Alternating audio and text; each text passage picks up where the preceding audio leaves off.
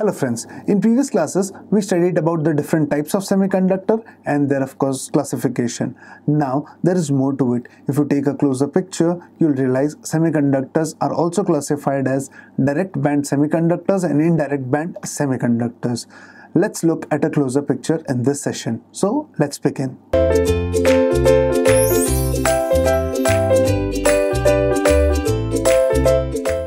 To start with direct band semiconductors and indirect band semiconductors, we'll first take a closer picture of what exactly involves in the semiconductor and what is the mechanism that takes place inside it. Now, as you know, in a semiconductor, there is a collision of electrons and holes, which leads to the formation of current. Now, in a simple language, you can say that in previous classes, as you have realized, an electron jumps from the valence band to the conduction band so that it can generate electricity. But the possibility of the electron from the valence band to conduction band is studied under this clause. But the possibility of electron jumping from the valence band to conduction band is not that easy as it appeared there. It has more detailed instructions to it. Now, if you see, these red dots represent electrons. Now, assume both of the electrons have same momentum. When I say they have same momentum, of course it means they have same energy. The electrons with same energy will recombine. Now, as you can see, in the first case, the electrons have combined, and the second case, even the electrons were having same momentum, they did not combine. Or you can say, in first, it wasn't head-on collision or pure collision, but in second, there were no collision at all. Now, it's very simple to realize that, of course, the electrons were not in the same line of sight. How can they collide? Well, this is the key aspect of direct and indirect band semiconductors. As in the case of direct band semiconductor, there is an head-on collision, wherein indirect band semiconductor, if you try to just collide the electrons, there won't be any head-on collisions, or in short, there won't be any action taking place in that semiconductor. Now, how to deal with this? Well, again, let's take the same example. But first, in this, you note that for the electron which cannot perform a head-on collision, you need to first align that electron. So this is how it is done. This electron is sent to the aligning position, but when it actually comes to the alignment, it releases photons. The yellow colored lines you can see, these are nothing but as photons. These photons are released. So you can say your energy is released in two ways. First, the energy is sent in the form of photons for alignment, and then post alignment the energy is obtained as well. So in the second case, now both can have a head-on collision, as you can see, right? Now, so this is basically a direct band and an indirect band semiconductors basic key concept. Now, graphically, it can be represented as, this is for direct band semiconductors and this is for indirect band semiconductors. Here you can see this is the valence band, this is the valence band as well, this is the conduction band, and this is the conduction band as well. In direct band gap semiconductors, you can see the energy gap is almost the same as an indirect band gap.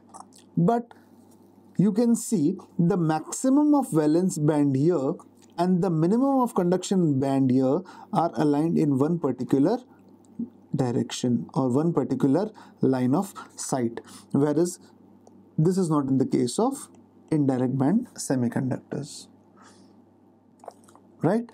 So in direct band semiconductors, you always have to make sure that the alignment is proper, whereas in the case of indirect band gap semiconductor, the conduction band is offset with a certain distance. This K is called as the collision coefficient.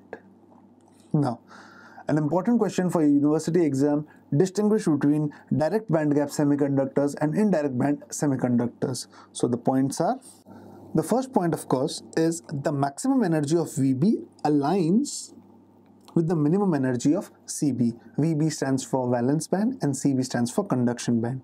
whereas in the case of indirect band semiconductor, you'll have maximum energy of VB misaligns with the minimum energy of CB. Now, this is the most important point. Well, in exam, the first point that you need to draw is the diagram. So always remember, in case of the question between direct band gap semiconductor and indirect band gap semiconductor, you always make sure to draw the diagram on the individual sides as the very first point, and then continue with the second point from here. Is the second point: the direct combination takes place with the release of energy equal to the energy difference between the recombining particles. Well, that is true, because if your alignment is already there, then the only energy released is the energy released by the recombining particles. Whereas in the case of indirect band gap semiconductor, you know the first energy is the energy released which is spent in realignment. So the momentum is conserved by the release of energy, and only after both the momenta align themselves, then only the recombination energy is released. The probability of radioactive combination is high in the case of direct band semiconductor, of course, because the alignment is already there, whereas in the case of indirect band gap semiconductor, this probability is low. You can say the efficiency also is higher in the case of DBG semiconductor, and the case of IBG semiconductor, the efficiency is lower. The examples for DBG semiconductors are gallium arsenide semiconductors, and the IBG semiconductor are silicon and germanium. Well, if you notice, we had earlier given the examples of silicon and germanium as the pure semiconductor. Well, these are of course the pure semiconductor, but there is a certain level of discontinuity in them. The discontinuity is because of they are IBG semiconductors. Because of being IBG semiconductor, they are not used widely, as we talked in the previous class. We have synthesized new semiconductors such as gallium arsenide, which is an alloy of gallium and arsenide, as a semiconductor, just for the reason that it is a direct band gap semiconductor. So always make sure, this could be a question for your viva, why is direct band gap semiconductor important as compared to IBG semiconductors? So in IBG semiconductor, there is always a certain loss of energy because of the energy spent in alignment, which is not in the case of direct band gap semiconductor. Thank you so much for watching this video. For more content, stay tuned to Ekeeda and subscribe to Ekeeda.